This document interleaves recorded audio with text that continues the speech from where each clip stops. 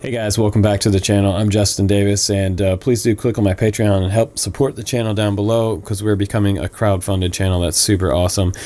Today I have an awesome video to show you because we're going to check out the TS100. If you're new to the channel and you're new subscribing to my channel, you haven't seen this before. The TS100 is probably the most popular portable soldering iron out there. It will allow you to melt solder within about 15 to 20 seconds, and you're ready to go to make field repairs. And it comes with an XT60 style connector.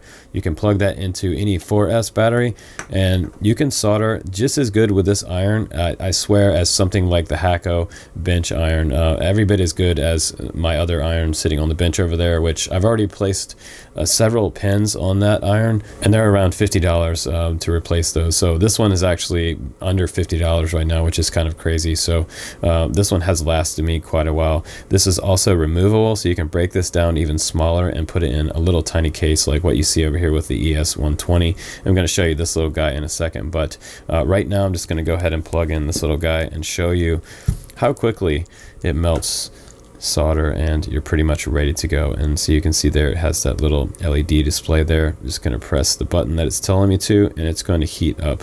Now I'm going to go ahead and unplug this because I want you to see how fast this little guy will actually melt solder. I'm just going to give you a live example of it. Also, what's really cool about the TS100 is that the firmware on here is updatable. There is a USB port on here. You see that little USB port right there. You can plug it into your computer and update the firmware, which they have some really nice firmware updates. So we're going to press both of these buttons at the same time. Go, and see how long it takes to melt the solder here. And well, actually under 10 seconds, so that's extremely fast. It's already up to over 400 degrees right there. And this soldering iron is so capable because I've actually done entire quad builds with this iron in under 2 hours, and I used the same 4S 1300 for the entire build. It doesn't really suck the battery down quite as quickly as you'd think it would. And I know I did a video a while back on a little portable Hakko soldering iron, but that one's been sitting a lot, and I've been using this one mostly because it's just a little more portable. The other portable Hakko soldering iron, it's a little pin tip style soldering iron. It does take some like AA batteries in the back of it, so that was kind of nice and portable for the road. But I think this is better because it does always use any type of 3S or 4S battery, and I have these all the time on my flight trips, and these are just much more convenient. I don't have to go to the store and get AA. So this one also does heat up extremely fast and performs almost better than my bench iron. A lot of guys will use these for a solid bench iron right in the shop. So you can also power this on an AC adapter. I believe I'll try to put a link down below if I can find the AC adapter for you guys. But very, very nice to be able to use this in the field with a 4S 1300. Now I want to show you the other little gadget on the bench that I've been using for the last several months, and this is the ES120, and this is by the same company, which is super cool. You get this little carrying case with a zipper here, and what this is an electric screwdriver that comes with a few different tips here. You can also get a variety of tips for these little guys. And I'm just going to put the Phillips head screwdriver on there, and we'll go ahead and start that up. See that little screw right there? You got your battery level. You see it's ready to work, so we're going to go ahead.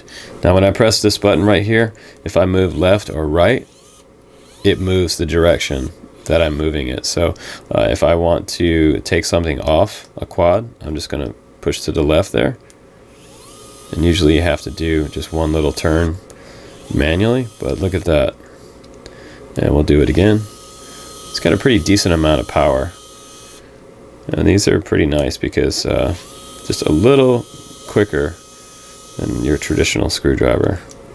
And I'll try to put a link down below for the full set of the different style connectors for these. And I'll try to put a link down below for the different tips for this. There's all kinds of different tips that you can get for this little guy, but pretty neat that it does work with an accelerometer, and it has an auto off function. Once you're done using it, it conserves battery and it charges up with a little USB port on this end. But super awesome. It is made by the same company that makes the TS100, and if I can find the even newer version of this one, I'll put that down in the link below as well. But I got this one from GearBest, and probably one of the coolest little gadgets outside my TS100 that I've gotten this year. Both of these are just a must-have for anyone's FPV toolbox. So thanks again for watching this review, guys. This has been the TS100 and the ES120 electric screwdriver. I love both of these a whole lot.